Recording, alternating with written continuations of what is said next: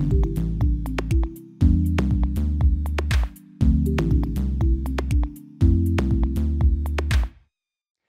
this segment, we're going to talk about sampling strategies for generating text from language models.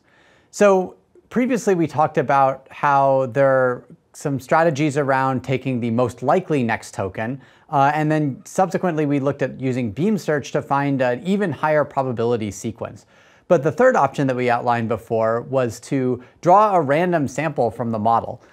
Now, you might think, why would you want to do that? Well, for an application like machine translation, where you really want a high quality translation, you probably want to use something like beam search. But if you're using a language model for some sort of open-ended generation task, like let's say you're trying to generate a story, there may not be one right answer, and you may be okay with more variety. So this was one of the capabilities that started to arise with the GPT series of models, and particularly GPT-2. So one of the kind of headline examples that they had back when they released that work was the ability to continue stories like this one.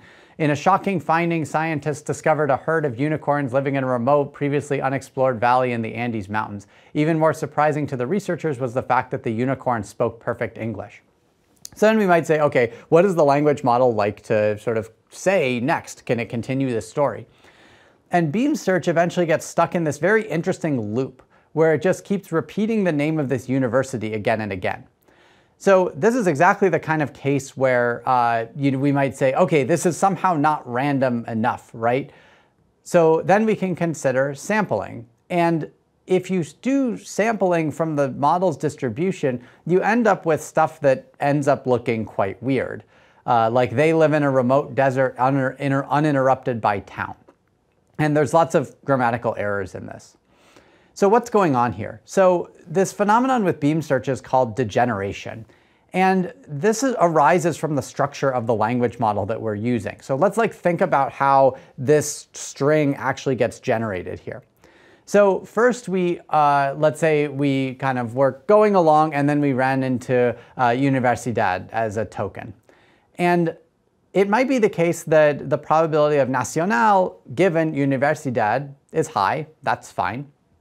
And then Autónoma, maybe coming after that, is also high. De Mexico, also high probabilities.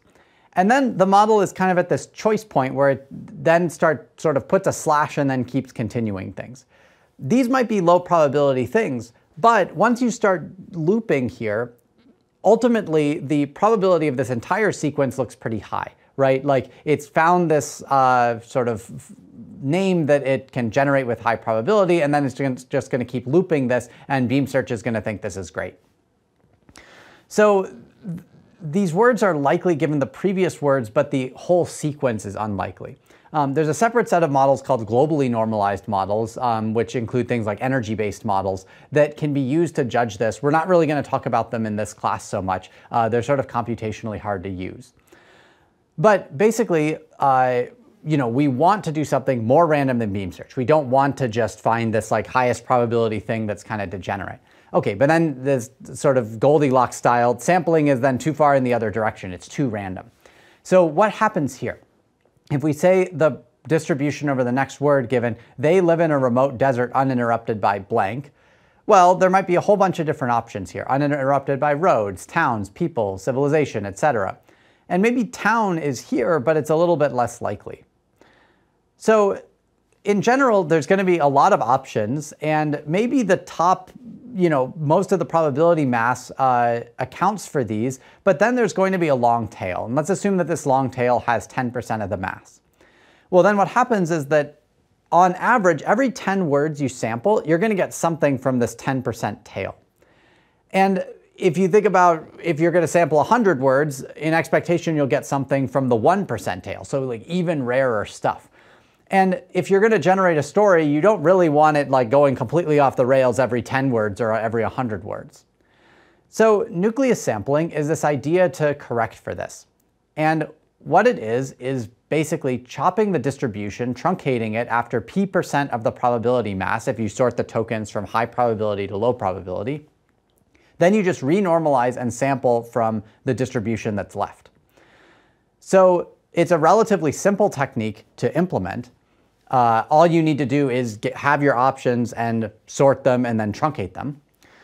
And it turns out it works pretty well. So in the paper by Ari Holtzman et al. That presented this, they compared the stories generated through various different methods across several metrics. First is perplexity. We see that nucleus sampling achieves like decent perplexity, not as low as greedy or beam search. But greedy and beam search achieve very high self-blue and very high repetition, which basically means that they're falling into these loops and repeating themselves. And then this last column, hues, is this kind of human-in-the-loop scoring function that nucleus sampling also does quite well on. So it seems to be able to balance the sort of naturalness of the story while still maintaining quality and reasonably good likelihood from the perspective of perplexity. You see it's much lower than the perplexity from pure sampling.